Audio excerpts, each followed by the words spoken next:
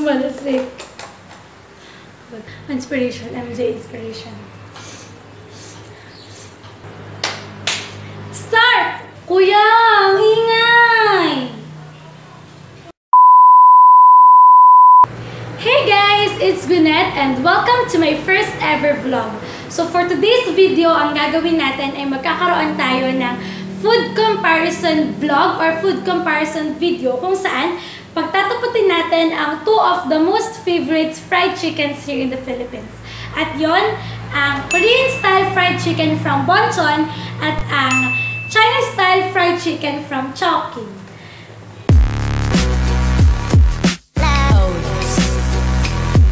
So there are 5 things to consider para malaman natin kung ano ba ang mas worth it bilhin at ang mas worth it kainin between these two. So first ay ang kanilang price. Second ay ang kanilang packaging. Third ay ang kanilang appearance. Fourth ay ang kanilang aroma. At fifth, ang kanilang taste. So, excited na ba kayo? Dahil ako, excited na ako.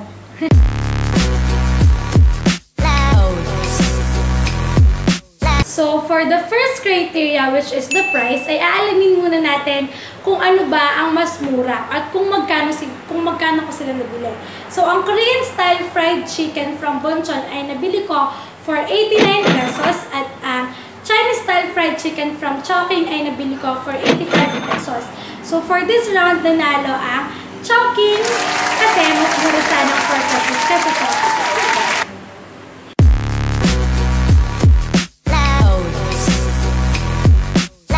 So, for the second criteria, which is the packaging, ay alamin naman natin kung ano ang may mas magandang packaging between these two. So, dito sa Bonchon, kung makikita nyo, ay may mga butas-butas siya dito. Oo, yun. Tapos, makikita dito kung anong flavor ng chicken yung nabili mo. Tapos, may butas din siya dito. Tapos, ang ganda lang ng kanilang packaging kasi parang eco-friendly kasi papel siya. Tapos, ang daming drawing. Ang amazing, nakakatuwa. Ganda. Tapos, dito may sinabi pa na full of flavor so it tasty without the gravy. Parang kasi lang binigyan na gravy. Bakit kaya? Yun. Tapos, ang packaging naman ng Chowking ay ito.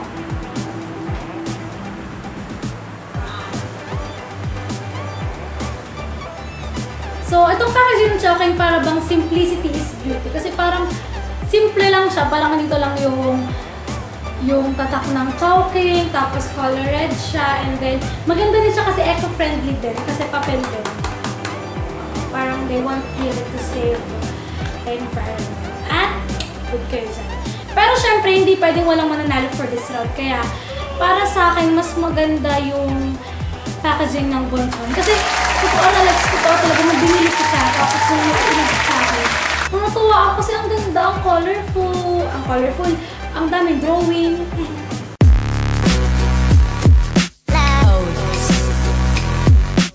So, for the third criteria, which is the appearance, ay aalamin natin kung alin ba sa kanilang dalawa ang sa unang tingin pa lang ay nakakatakam na or sa unang tingin pa lang ay parang sobrang sarap na talaga niya. So, first ay sa Bonchon.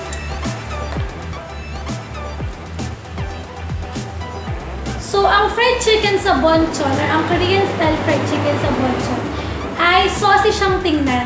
Parang mamasa-masa siya na may sauce. Oo, tapos parang sobrang nakakatakam kasi wala, parang sarap-sarap. Parang sobrang juicy niya, ganun. Tapos ang dami pa niyang sauce. Kaya siguro hindi na sila nabigyan ng gravy. Sarap. Tapos para sa Chowking naman ay so, Chowking talaga, una ko lagi napapansin na sobrang crunchy lagi. Parang sobrang crunching tingnan ng balat ng chicken nila. As in talaga.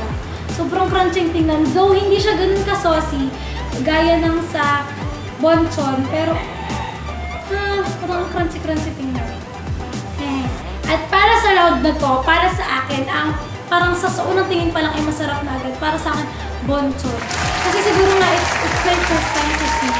Or parang sobrang sarap na lang talaga. Tingnan. Kasi, ang saucy! Ganon.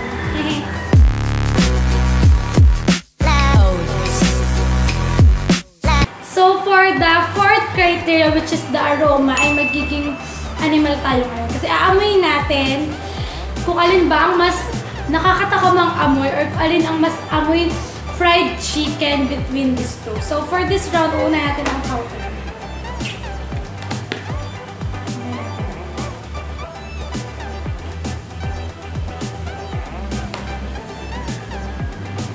Next ay sa Bonchon.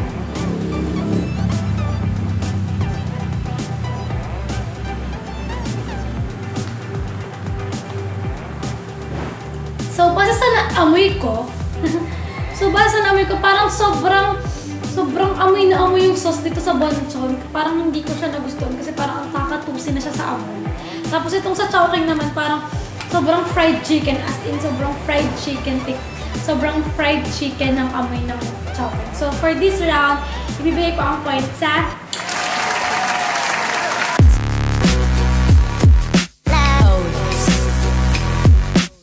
So, for the fifth criteria, ay aalamin natin kung ano ba ang mas masarap between the Korean style fried chicken ng Bonchon at the Chinese style fried chicken ng Chowking.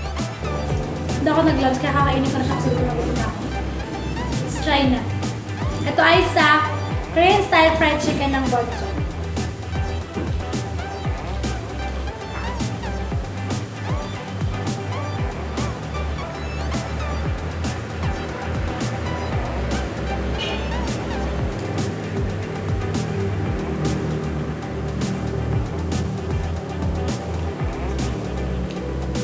Next, ay titikman naman natin yung sa Chowking.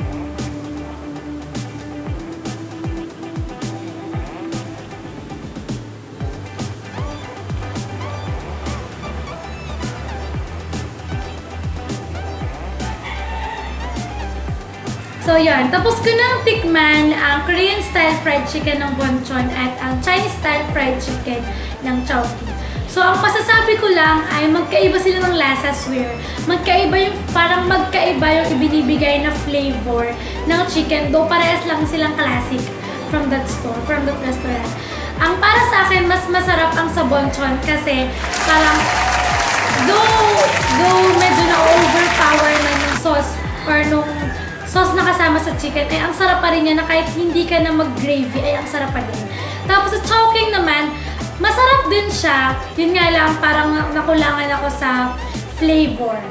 Yun. Kaya mas for the fifth criteria, which is the taste, ay mas pipiliin ko ang Bonchon.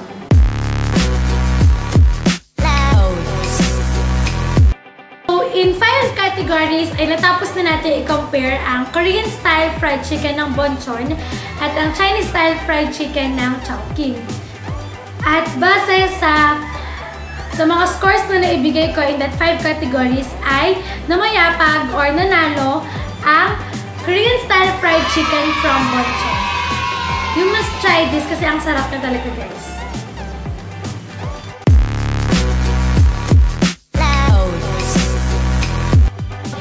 So, tapos na ang ating food comparison vlog and I hope you guys enjoyed this video.